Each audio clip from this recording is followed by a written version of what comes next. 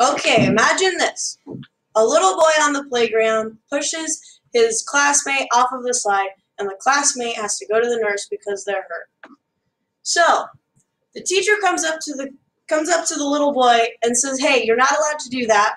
That's against the rules. You can't be doing that. You shouldn't do that because it hurts him." And so, as his punishment, the teacher drags him up the playground to the top of the slide, and just like the little boy did to his classmate, pushes him off the slide, so the little boy has to go to the nurse as well. Now, what should happen to this teacher now that she did the same thing that the little boy did to his classmate? Should she be suspended? Or should she be fired for abusing a student? Well, no, because it's justified. Well, in the real world anyway, it's justified in the law system, such as the death penalty. And so, of course, this scenario makes absolutely no sense in the school spectrum, and that would never happen. And yet, in the law system, that happens multiple times a year. And I'm going to go over how the death penalty is irreversible, it's hypocritical and just morally wrong, and is against what we are taught, as well as it being overall expensive.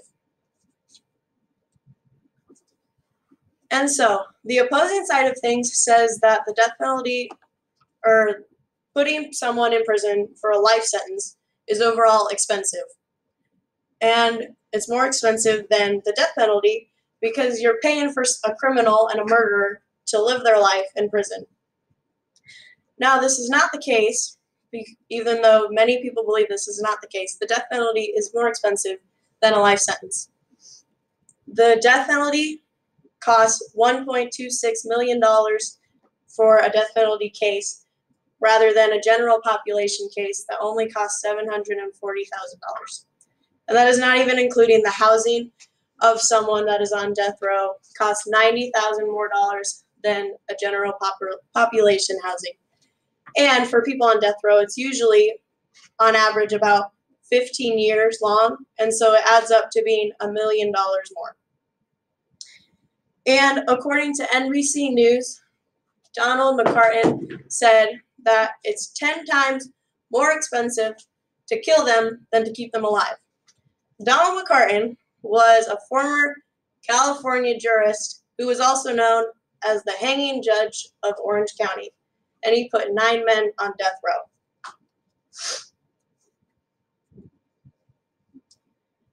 And now, I want to make this clear that death is permanent and irreversible.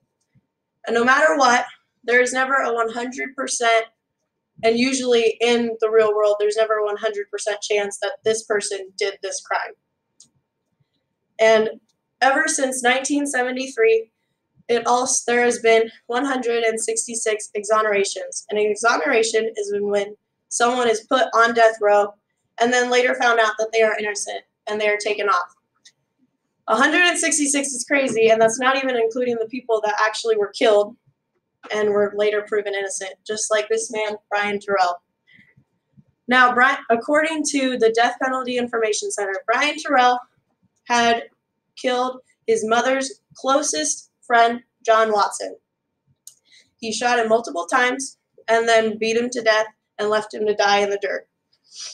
And even though the footprints around John Watson were too small to be Terrell's feet, as well as the 13 fingerprints around the site, none of them belonged to Brian Terrell.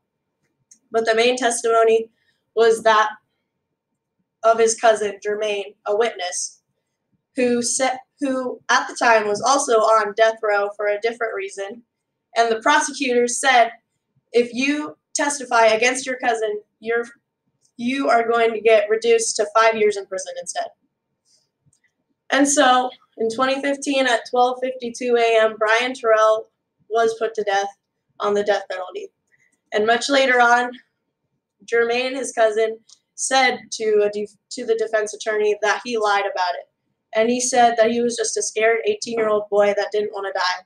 And so he testified against his own cousin because he didn't want to be put to death just like his cousin was.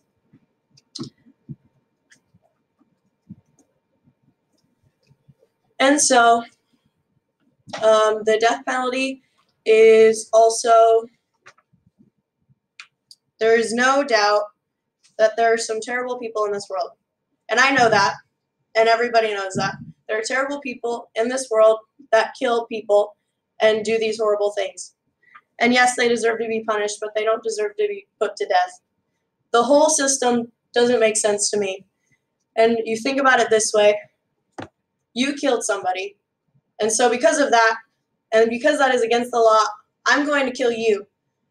But it's okay, because in a few hours after I kill you, I get to go home to my family and I get to go have a nice dinner with them because I'm a part of the government. So that was legal. That was okay for me to end your life because you ended someone else's life. It just doesn't seem to make sense to me. And that's what this man did for 17 years. He was a U.S. Chief Executioner of Virginia, and he ended 62 lives. This man is Jerry Givens. Now, according to Glenda James, he said to her that the electric chair was just a push of the button. But the actual syringe of the lethal injection was quite harder to do because you could see the chemical emptying out into their body and slowly killing them. It seemed to be more personal. Now, this doesn't seem very justified because at a young age we were taught to be that bigger person and not stoop down to their level.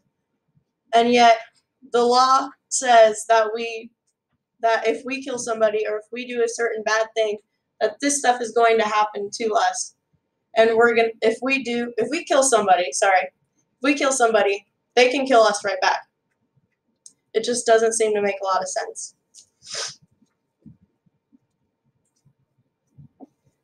And as I recap, the death penalty is it's irreversible, and it could happen to any one of you. You could be put on death row, be completely innocent, still be killed. And then it's also hypocritical, not morally right, as well as expensive. And that little boy at the beginning of this speech, he was put into timeout for what he did.